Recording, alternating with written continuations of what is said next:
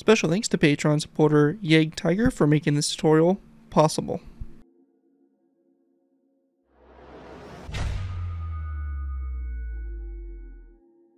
Hello ladies and gentlemen, Scared204 here, bringing you another Minecraft World War II aircraft tutorial. In this tutorial, we'll be going ahead and doing a pretty simple build, the Messerschmitt P.1101. The Messerschmitt P.1101 was a single-engine, single-seat jet fighter project of World War II, developed as part of the 15th of July 1944 Emergency Fighter Program, which sought a second generation of jet fighters for the Third Reich. A prominent feature of the P.1101 prototype was that the swept wing angle of the wings could be changed before flight, a feature further developed in the later variable swept wing aircraft such as the Bell X-5 and the Grumman XF-10F Jaguar. The aircraft itself never flew. It was kind of just mainly a idea, basically. I do believe a mock-up was made, but it was never really brought into full fruition and never actually flown. Overall, pretty interesting aircraft, a very small one, kind of keeping with that World War II design of very small jet fighters for the time, and kind of a big inspiration, I would say, for a lot of the early Cold War aircraft in the terms of its design, very similar to that of the Sabre and also the MiG, or the initial MiGs and stuff. So you can definitely see a lot of inspiration behind its just kind of overall design, and the fact that it did have swept wings, which was something that was very unheard of for the time, and we later saw adapted into other aircraft and even used in fully combat aircraft such as the F-14 and SU-22 and all that fun stuff. So overall, really cool kind of I guess technologically advanced design for its time, and really just kind of set the way for later jet fighters that were produced in the early Cold War. Before we go and jump in and take a look at this build, I do want to go and give special thanks to Patreon supporter Jagdtiger for making this tutorial possible. If you guys are interested in supporting the channel more you already do, feel free to check my Patreon page. Link is always in my video description, where you can go and place a small amount to the channel every month, and in doing so, earn a vehicle request you're choosing. It really helps support the work I do on my channel. It's really greatly appreciated, so definitely feel free to check that out. Again, link is down in the video description. With that though, let's go ahead and dive in here to take a look at the P.1101.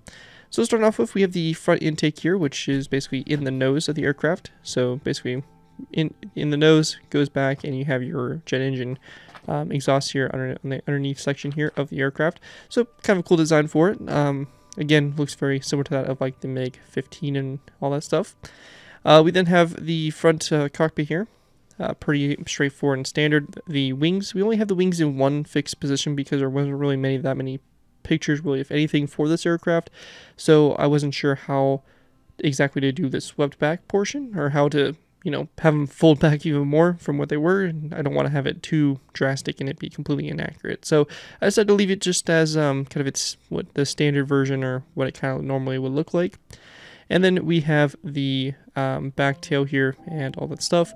Again, most of the coloring here on this aircraft is not really based off anything in particular. It's just kind of what it might have looked like, kind of just based it off of some of my other jet fighters having this kind of white underbelly and the green kind of top to the aircraft. So just felt it would probably fall along the same kind of design aspects of having that color. And all that stuff. So overall, pretty cool design. Again, we do have a landed and in-flight version here available in this tutorial, so you will be able to build both by the end of this tutorial. In addition, I do want to mention that the landed version here would sit at a slight angle. Now, unfortunately, just due to Minecraft and its limitations, the angle is very slight and not enough to really warrant doing a whole different design for it. So we do have it sitting flat, but I just wanted to throw that out there. That is one thing that is kind of changed in the sake of just making the build a little bit easier to do. But it really doesn't take too much away from it, and the landed version here looks pretty decent. So anyways, though, without further ado, let's go ahead and move into the build by beginning with our first layer, which will be layer number 1. Alright guys, so moving into our first layers here, we're actually going to go ahead and start off with layers 1 and 2. Now we're starting with these layers because layer 1 is really just putting some iron trapdoors on the bottom of the fuselage, so I'm not going to really count that as a whole layer on its own. It's that pretty straightforward. It's easier just to build layer 2 and kind of build that onto it, and all that fun stuff. In addition, if you do want to build the aircraft landed, you will need to make sure that you position this basically one block up from the ground level. So you can see here layer 2, which is this kind of the main portion you're seeing right here. That is one block of space between the ground level and basically it. So we have again, 1 full block of space. Very important to make sure that's correct, because if you go back to add the landing gear, because we will be doing the landing gear at the end of the video after we build the whole aircraft, you will want to make sure that that's correct, because if not, your aircraft's going to look weird, it's not going to sit properly. So again, just make sure that this is correct and good to go. Now also, if you're completely new to my aircraft tutorials, the way I like to structure these tutorials, I like to do half on camera, half off. What this means, I'm going to be building the entire center line of the aircraft on video, and also the right side. It'll be up to you guys to take the right side and copy it over to the left side. This aircraft's completely symmetrical, so whatever we do on one side will be done to the other. Let's go ahead and get started though. First thing we're going to do is we're going to place down a row of 5 of polished diorite.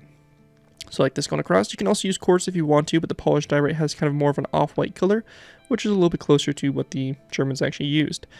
We're going to go and then place down a piston upside down here in the front. Now this is going to be for Java. If you're on Java, we have a special tool we can use that can actually change the properties of the piston and really help with the shaping here in the front. If you're not on Java, instead of this piston, I would place down a upside down polished diorite stair, kind of like that, in that direction. So that's, again, a alternative there for the front there if you are not on Java. Go ahead and move into the back of this row of 5. We're going to place down our 2 pistons, like so. And we want to go ahead and, again, basically we're going to be doing the same thing here. So we'll be using that tool for us Java players. If you're not on Java, then you can go ahead and place down a polished diorite upside down stair here, and a top slab coming off like that going back. Anyways though, after that we're going to go ahead and place down a polished diorite top slab, an iron trap door, and then go into the sides up here in the front. We're going to place down 2 skeleton skulls on the side of the piston and this polished polished diorite full block. And then on the sides going back, we're going to place down 1, 2, 3 polished diorite upside down stairs, a polished diorite top slab, and then 1 and 2 polished diorite skeleton skulls back after that. And that right there is going to complete what you have there for layer 2. And layer 1 on the bottom here is pretty simple. We're just going to go and go to, obviously, the front of our aircraft's display. We're going to go and go to the second polished diorite full block, so under kind of the one that's sandwiched between the 2 stairs there. We're going to place down an iron trapdoor on the bottom of it, followed up by a second iron trapdoor back from it, like so. And that right there will complete everything we have there for layers 1 and 2. At this point in the build, we'll be going ahead and now moving up to our next layer, layer number 3. Alright guys, moving into our next layer, we have layer number 3. For layer 3 to go ahead and get started with here, we're going to place down a block of concrete on top of this piston, like so in the front, or the upside down stair, whichever you have. We're going to go then place down a row of 1, 2, 3, 4, 5, 6 green terracotta blocks back, followed by a shroomlight block and an orange stained glass block.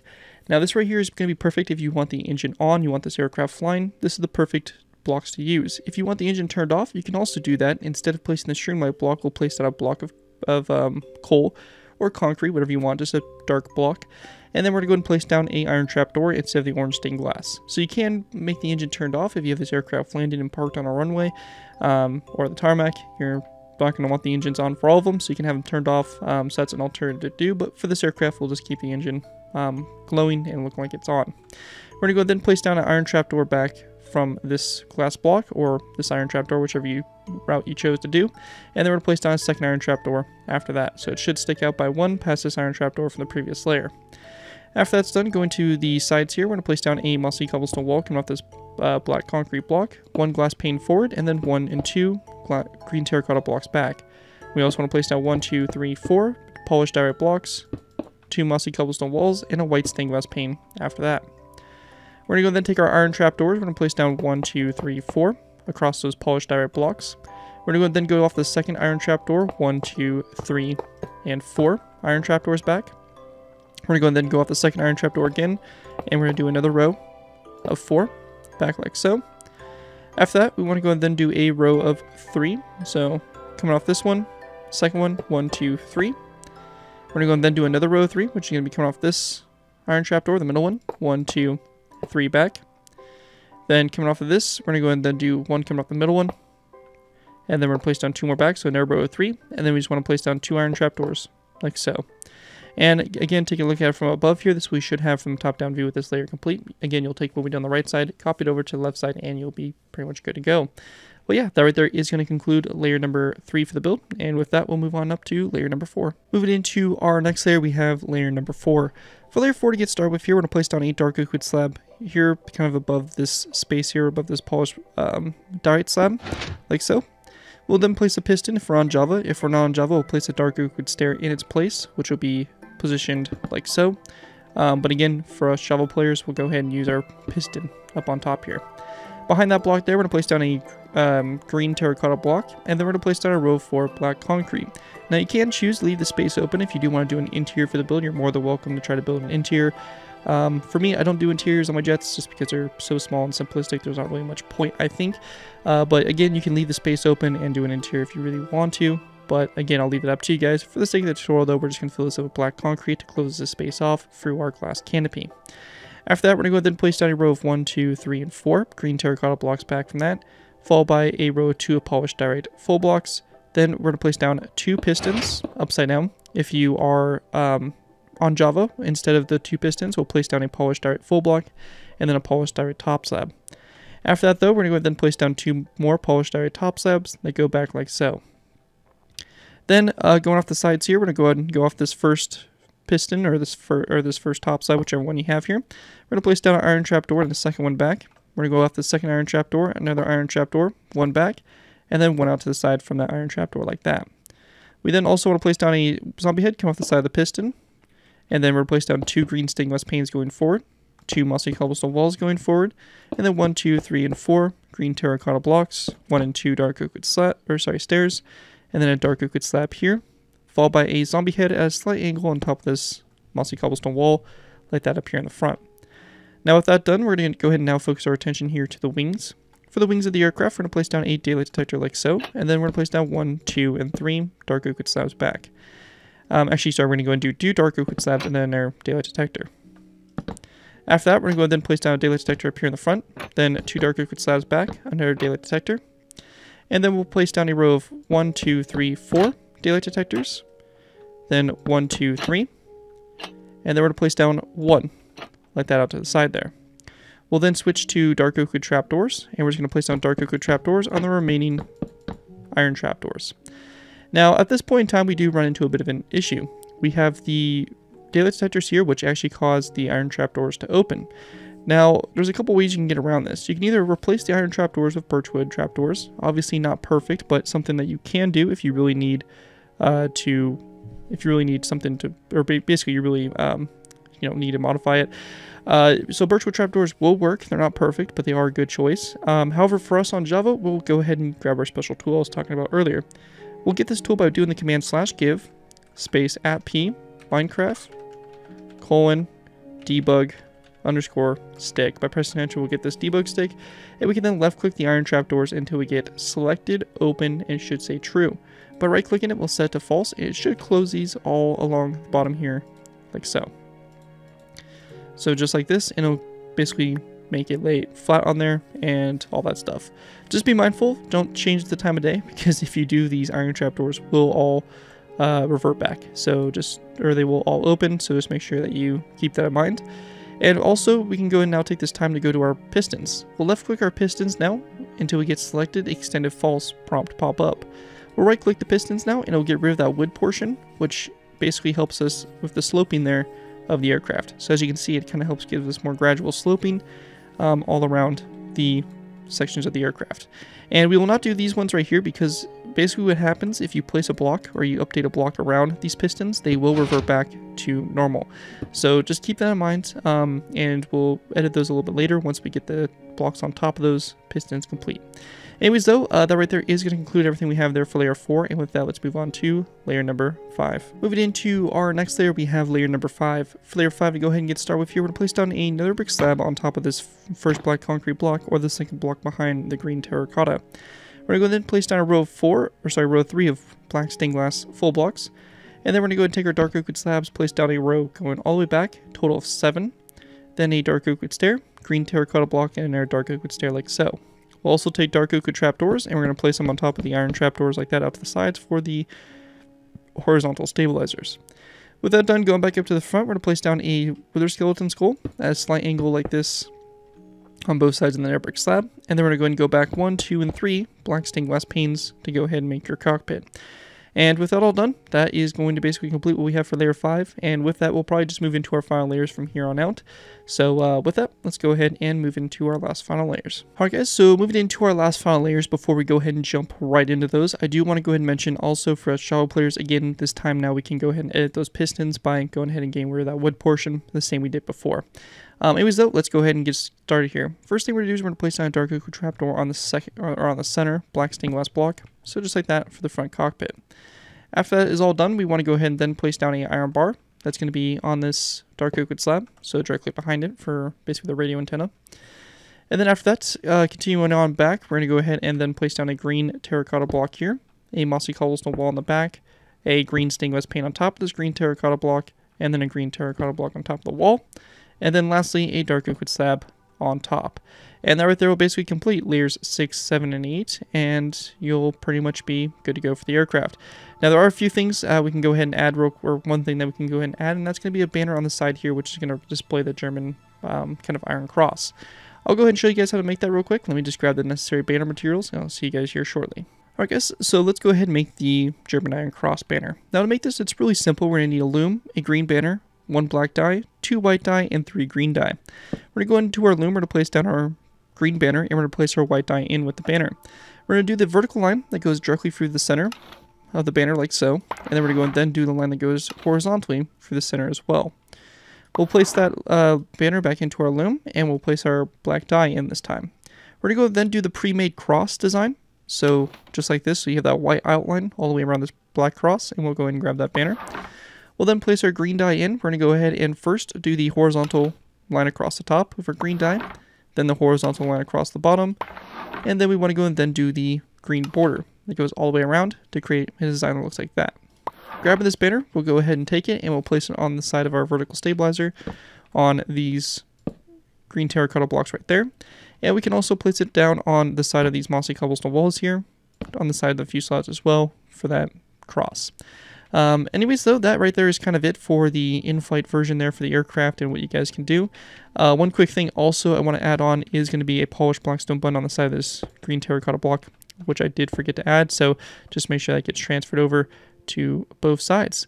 But yeah, anyways, that right there is pretty much it for what we have there for the in-flight version of the aircraft. And at this point in time, we're going to go ahead and now move into the landed version, and I'll show you guys how to put landing gear on it for those of you that are interested. Anyways though, with that, let's go ahead and move into our landing gear.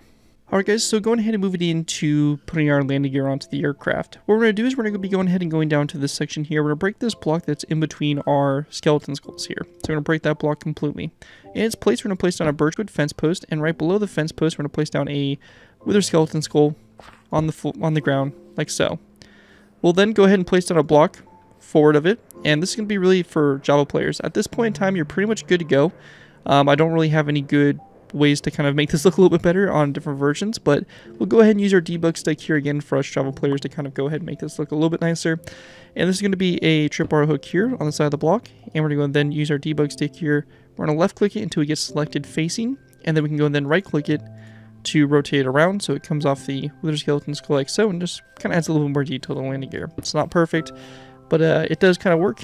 And then lastly, we're going to delete the skeleton skull on the left side there and place down a polished direct upside down stair in its place.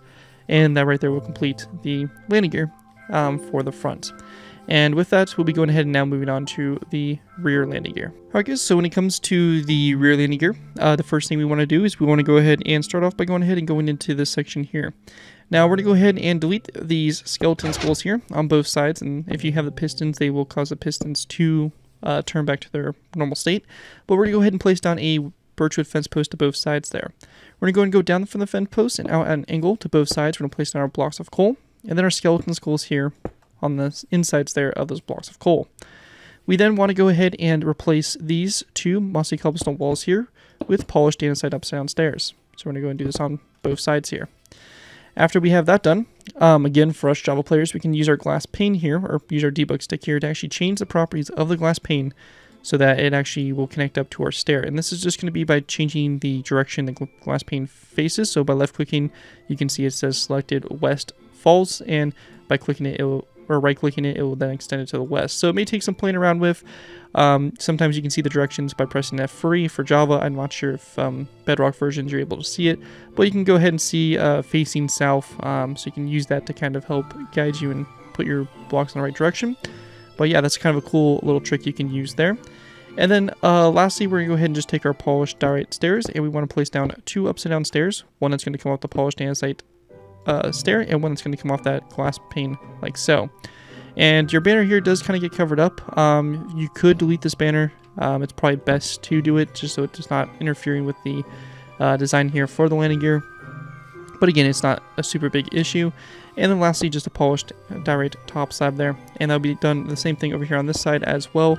So again, you'll just do the same thing with your stairs.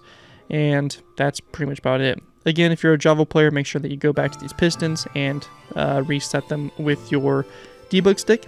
And the last thing here is this banner design, which is something that's kind of optional, but I think it looks pretty good on these blocks of coal. It kind of helps give the wheels a little more of a actual nice look. But basically all we're doing here is we're taking a green banner, we're doing a black horizontal line for the center, and then a black border around it. That's basically it, pretty simple.